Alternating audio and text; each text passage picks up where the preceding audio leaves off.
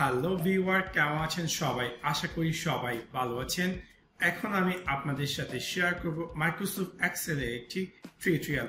কিভাবে আপনি আপনার কাঙ্ক্ষিত মাইক্রোসফট এক্সেল এ একটি ক্যামেরা সেকশন অ্যাড করবেন এবং লেটার অন আপনি যদি চান যে কোনো ডেটার একটি কপি নেওয়ার জন্য অথবা সেই ডাটা যে কোনো ডাটার পার্টিকুলার কিছু অংশকে আপনার ছেড়ে জেপিইজি বা পিএনজি এনি ফরম্যাটে লেটার অন আপনি সেভ করতে পারেন। সো আপনাদেরকে সম্পূর্ণ ভিডিওটি দেখার জন্য আমন্ত্রণ জানাচ্ছি। সাবস্ক্রাইব বাটনটিতে ক্লিক করুন এবং পাশে থাকা যে বেল আইকনটি আছে তাতে ক্লিক করুন আমাদের ভিডিও সবার আগে পেতে। চলুন তাহলে দেখে আসি কিভাবে আপনি মাইক্রোসফট এক্সেলে কোনো একটি ডেটার ছবি নেবেন এবং লেটার হয়তো আপনার কোনো কাজের প্রয়োজন পড়তে পারে এক্সেট্রা ব্লা ব্লা ব্লা।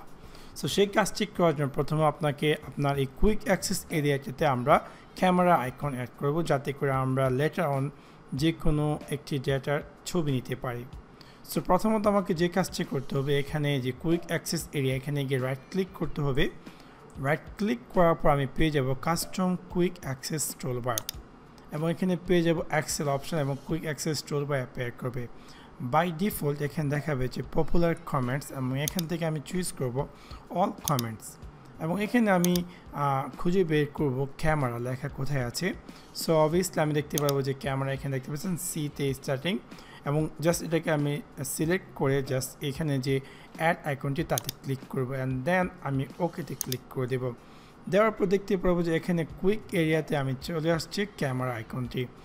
এখন আমি যে ডেটাটি চাচ্ছি কোনো একটি ছবি নেওয়ার জন্য জাস্ট আমি সেই ডেটাটি সিলেক্ট করব। সিলেক্ট করার পরে এখানে যে উপরে যে ক্যামেরা আইকনটি তাতে ক্লিক করব এবং এটা ক্যামেরা নিয়েছে। এখন আমি চাইলে আমার কার্সরটি যে কোনো স্থানে রাখলে অটোমেটিক সেই ছবিটি চলে আসবে। এখন আপনি যদি চান যে এই ছবিটিকে কোনো একটি পিএনজি ফরম্যাটে কনভার্ট করার জন্য, তাহলে সেটা কীভাবে করবেন?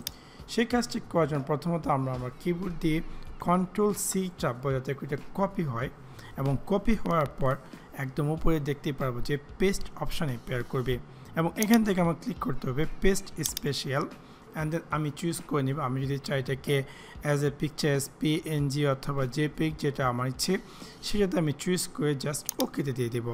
অ্যান্ড দেন আমি দেখতে পারবো যে এখন আমার কার্সরটি আমি দেখতে পারবো যে এখানে দুটি ছবি অলরেডি হয়ে গেছে। যদি আমি চাই Ctrl+V আবার চাবি দেখতে পারবো যে অটোমেটিক ছবিটি এখানে পেস্ট হয়ে গেছে অথবা এখানে দুটি ছবি দেখাবে।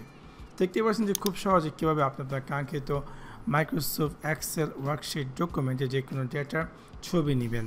সো আশা করি আপনাদের ভিডিওটি ভালো লেগেছে এবং যদি ভিডিও ভালো লেগে থাকে অবশ্যই লাইক এবং শেয়ার করতে ভুলবেন না। Thanks for watching my video. C you next one. Peace.